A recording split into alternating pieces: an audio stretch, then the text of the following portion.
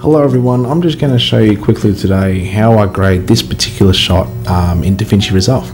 A few people have asked and I want to show you exactly what my setup is in Resolve to show how my workflow is and what exactly I'm working with. This particular shot was shot with the Blackmagic Cinema Camera in film log mode in the DNX HD setting in camera. As you can see just here, it was 25 frames per second in DNX HD. I'm going to go to our settings and go to the master project settings. Just checking that it is in 25 frames per second and the conform options is 25 still. The lookup tables, I'm using the Fujifilm and Kodak preset LUTs that you can download for free online. This one in particular is the one I've been using on all my stuff. I love it. It's probably the best result that I've been able to get. So I'm going to keep it as that one. I'm going to jump forward to colour.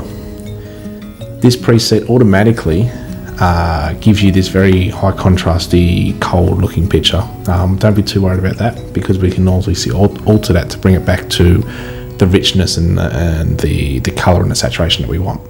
So I'm just going to drop down our luminance levels here. This is how I've been grading in DaVinci Resolve, so it's not necessarily the right way of doing it, but I'm just going to show you today what I've been working with and how I've been able to achieve the looks that I've been able to get. That's about my curves I'm going to do for the base layer. I'm going to put my saturation up to 100% and I've got this really nice looking picture there without being too blown out on the shirt there. I love nodes with this, so I'm going to use a few circular nodes. So I'm going to add a circular node here and I'm going to use this on her. I'm just going to narrow it down to just her face, feather it out a little bit and aim it more there. I'm going to use the curves, just bring up the curves a little bit there, bring down the black levels there just to highlight more of her hair just there, without making sure we're not going into to clip range in our side of her face there. I'm just going to bring up the saturation just a little bit to bring the hair color back in.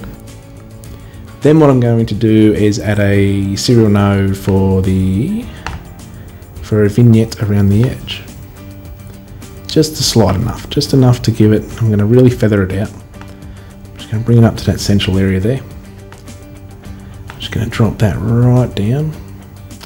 One thing I forgot to do was to invert that node. So in our options here, I've got invert. I'm going to invert it out,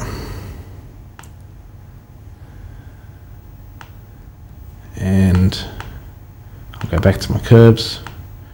I'll just bring it down.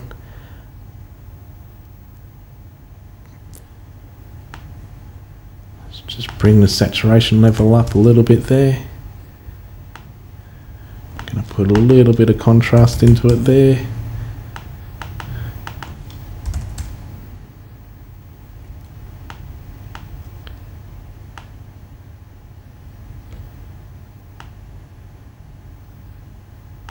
Drag that out a little bit more.